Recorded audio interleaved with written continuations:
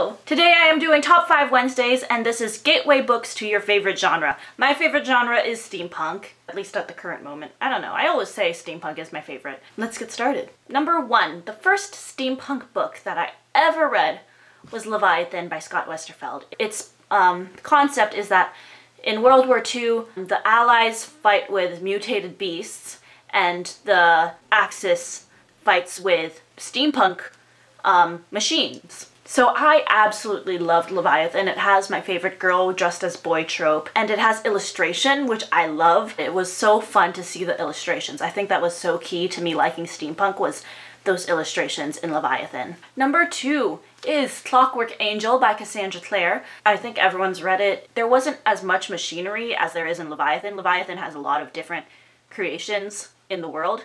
Clockwork Angel is much less on the steampunk vibe, but that cover just furthered my love for the aesthetic of steampunk, because that aesthetic on that cover, mwah. Number 3, Something Strange and Deadly. So in Something Strange and Deadly by Susan Dennard, there is a machinery vibe. She meets up with these scientists, pretty much, mad engineers, and the team fights zombies using those cool inventions. Number 4, The Girl in the Steel Corset. This is steampunk. This is absolutely steampunk. So this book is where a team of people fight an evil person who is using automatons. And so there is very much the sense of invention and steampunk in those books. Number 5, I am going to talk about Arabella of Mars. That is also a Victorian England steampunk book. She is traveling on a ship, so if you want steampunk that takes place on a ship, this is it. It is very much like Leviathan, but I would say less steampunky, because Leviathan has tons of creatures and machinery,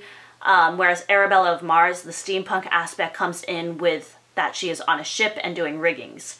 She's not fighting robots, so it is very light steampunk, I would say, and would be a good gateway, or for people who like Victorian England with a twist. Those are my top 5 books that were gateways to my favorite genre, which is steampunk. Thank you for watching. Subscribe, like, and comment, and tell me about other steampunk books, because I do not have enough steampunk books. Okay, that is it. Goodbye for now. Shh.